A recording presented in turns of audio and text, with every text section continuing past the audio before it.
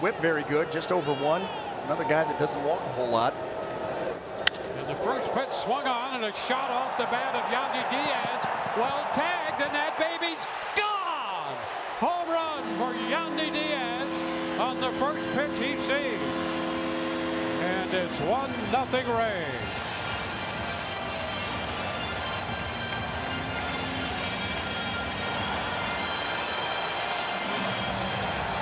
Well, Yandy came into this game hitting .370 off this lefty, Nestor Cortez, and that's his 3rd career home run off him. Ambushed him.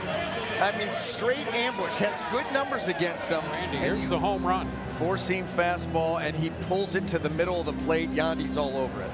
You can see where they wanted it. Out of third. Middle doesn't work. Trusting Yandy Diaz to put the ball in play. He's got a very short lead. Doesn't look like it. And a line drive headed for the corner. That ball will bound off the wall. Siri heads to third. Yandy into second, and he is safe at second, head first. A double off the left field wall. That ball came off the bat harder than the home run. That ball was crushed. Look at that ball again working into the swing of Yandy Diaz, and he hits a low liner that hits the wall on the fly. And I'll tell you what, Siri was low flying around second base. That's why there was even a play at second, because Yandy Diaz hit that ball so hard. They had a shot to get him maybe at second base. 113.6. Jeez, yes. Now Arozarena with a shot into right center field. That's got some carry. Gone! Home run to right center. A 3-run blast.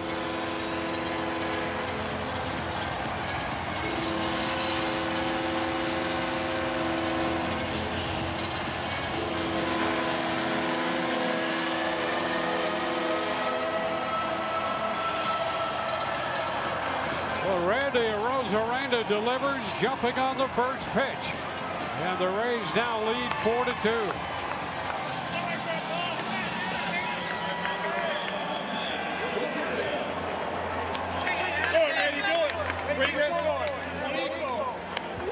Boy, how about to the opposite field? He gets a fastball away, doesn't try to pull it, stays through the middle of the field the other way, and he gets his foot down in time. That ball gets a little bit, watch the foot get down, and the ball starts to get deep, but the hands are coming.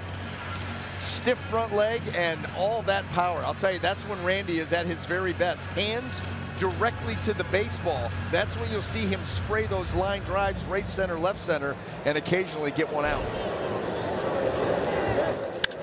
Shoots it into center field. Well tagged.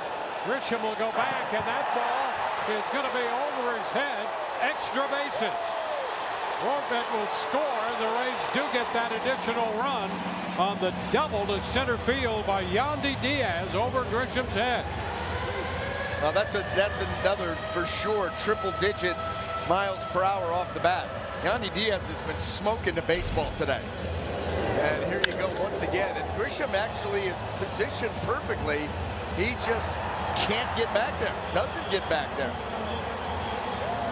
Kind of trying to track it, not going full speed at all. And that ball sails over his head. That makes it a 5-2 ball game. Fly ball left field. Verdugo after it, not going to get it. That'll one hop the wall. Here comes Yandy in to score. It's a double for Arozarena. And now it's 6-2. Randy's 4th double of the year and his 4th run batted in this game.